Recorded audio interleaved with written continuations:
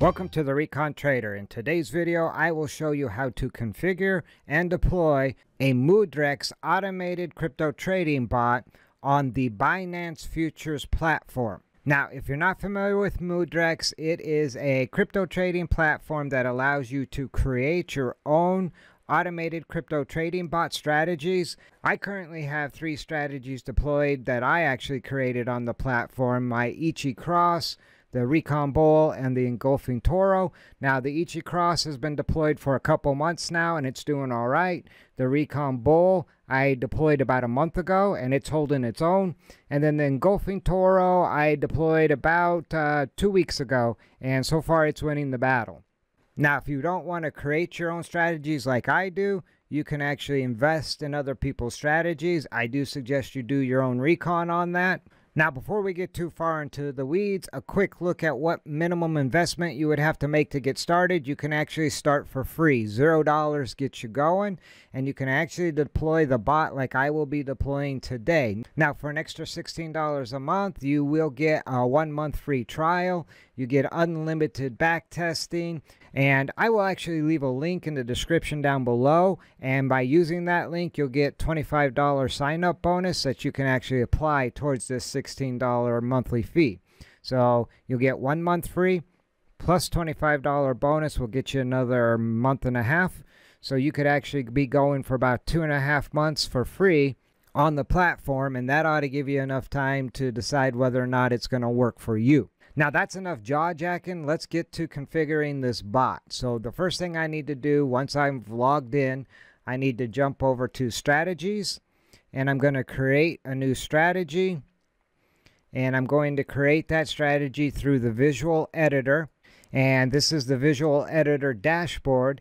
And the strategy I'm going to deploy is very similar to my Ichimoku Cloud crossing strategy. So I'm going to drag over the compare blocks for buy and sell and drop those blocks on the visual editor.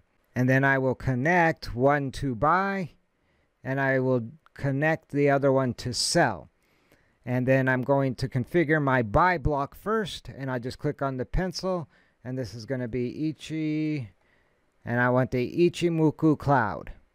And same thing here, it's going to be the Ichimoku Cloud. And what I'm looking for is the conversion line crossing up through the baseline. And then my parameters are going to be the Ichimoku lines, and I need to adjust the advanced parameters. And my conversion period will be 18. My base period will be 52. And then my leading span A will be 52. My leading span B will be 104. And then my lagging span will be 30. And so I want the same settings on the baseline as well.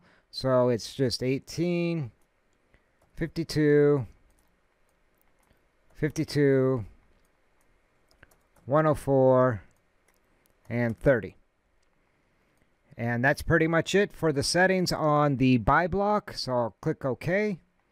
And then I click on the line connecting the buy block to the actual buy button and click on the pencil. And I want open long position, and that's all I want it to do.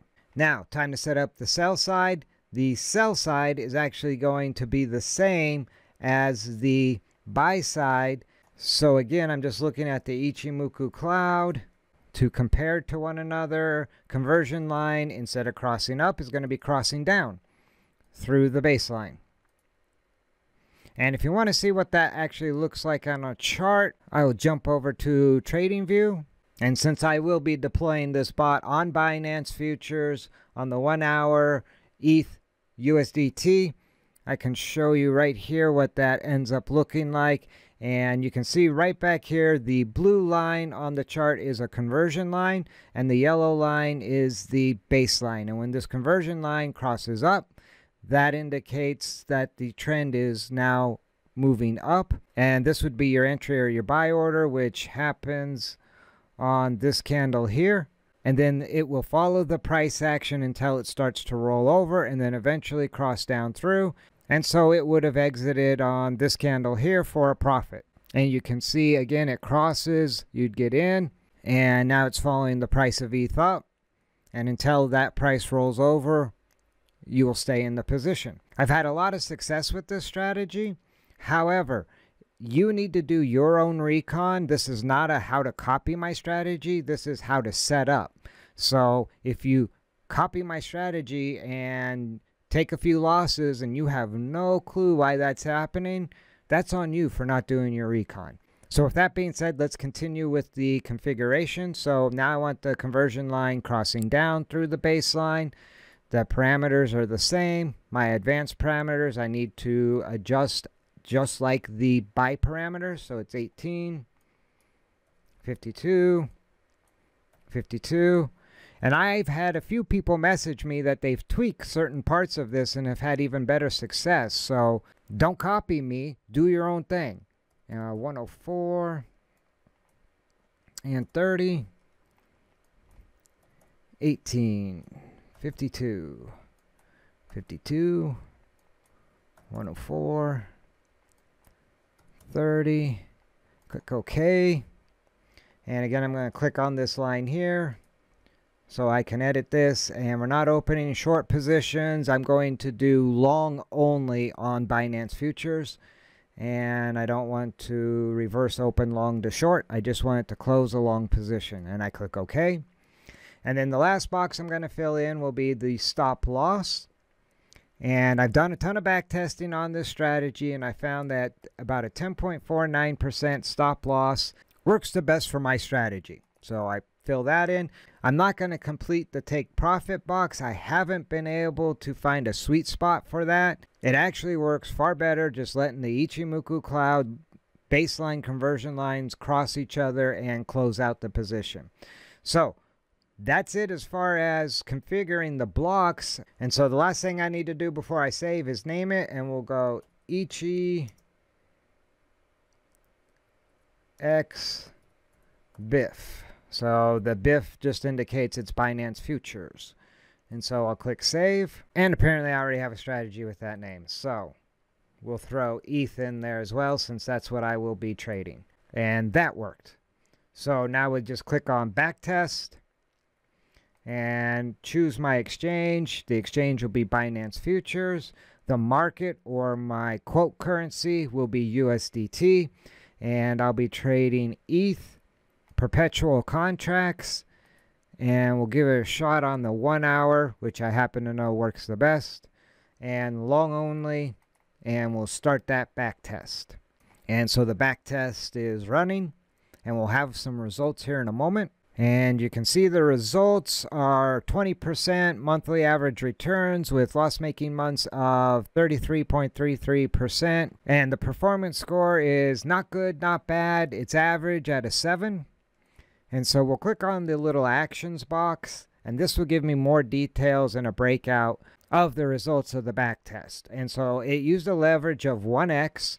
You can see right here. And I'm going to bump that up here in a moment. And this back test was from December 2019 to 2021. So there's a lot of variety during that time frame. And we almost kept up with the market. However, I know why we didn't, and that's because of the current bull run. It's pretty difficult for a bot to outperform a bull run like we're seeing right now.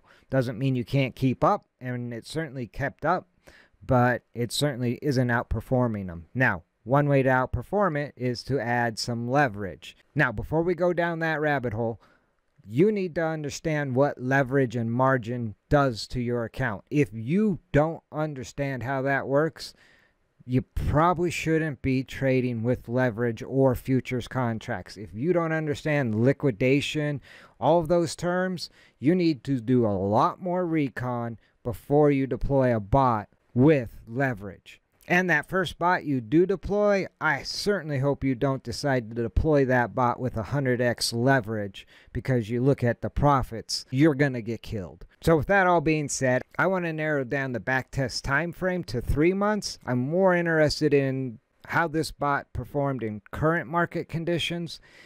But with that being said, I'm going to bump the leverage up to 4x. That's a very safe level for my strategies. The most I would ever do is 9x, but rarely do I cross the 5x threshold. And in this case, I'm right up against it with 4x. So now I'm going to recalculate based on 3-month time period and 4x leverage. And you can see my performance score improved to an 8. Now during that 3-month period, you're looking at overall returns of my bot with that leverage would be 10,000% versus the market had you just bought and held of almost 300%. Don't get suckered in with this percentage here. Backtest results do not guarantee future results. You could get liquidated and be out of the battle right away and never achieve these numbers. So don't get suckered in by these great numbers. My max drawdown was 39%. Now, if you can't stomach almost a 40% drawdown, this bot isn't for you. Over a 3-month period, I saw 21 trades. That's only about 7 trades a month. So you action junkies who are messaging me, my bot hasn't done anything in a day, well, it might not do anything in a week.